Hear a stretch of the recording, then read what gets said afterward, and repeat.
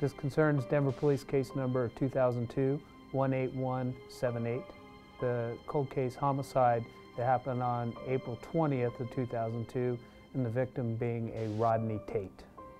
Rodney was shot several times. He was pronounced deceased on scene. Rodney was a big guy. He was tall, like he had his daddy's height. He was 6'3", 265 pounds, and I always called him my teddy bear. You know how you have your sibling rivalries. We fought, we fight, and he'd follow me, like, stop following me. We just got into a fight, but, you know, we still had fun.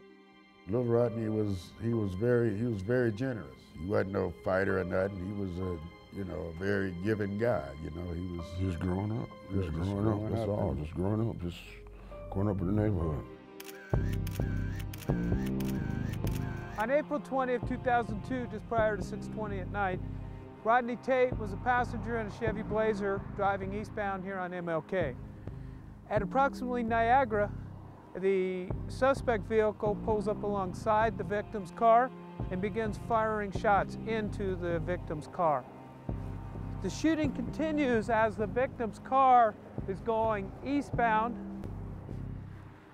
The victim's car takes a left turn in between this tree and the evergreen, cutting northbound. It's going to cut across MLK to the second house here on the left. This is where the first 911 call comes in of the shooting, and where responding officers and paramedics find the victim deceased in the car and the other victim of the shooting. He had just left my house on that particular day. I was like, hey, see you later, nephew, and you're just another typical, goodbyes, At 5:30, I got a call, and she told me Rodney's been shot. And I couldn't believe it. I was like, well, it can't be. He just pulled out my alley. I don't even think I put shoes on. We were out of there so fast. When I got there and I saw the yellow tape, I knew when I saw the yellow tape someone's life had been taken. And I was hoping that it wasn't Rodney's life. And as it continued on throughout the night, come to find out that it was Rodney's life that had gotten taken. He was still sitting in the truck. When I got there, when I went to go up to the truck, they wouldn't let me go up to the truck. So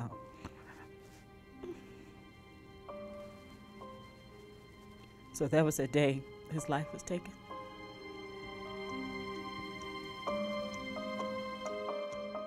Further investigation led detectives to understand that there was an altercation approximately 15 minutes to 30 minutes prior to the shooting at 34th and Colorado. Two groups, the victim's vehicle and the suspect's vehicle, were involved in an altercation at the McDonald's.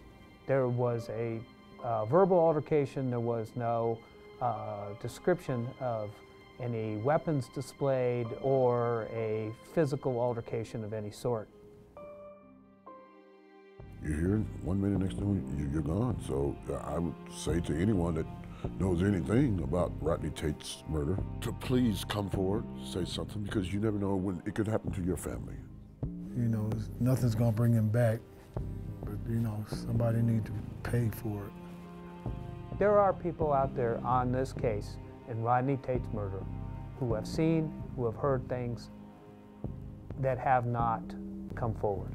I plead with the communities that are affected by this violence.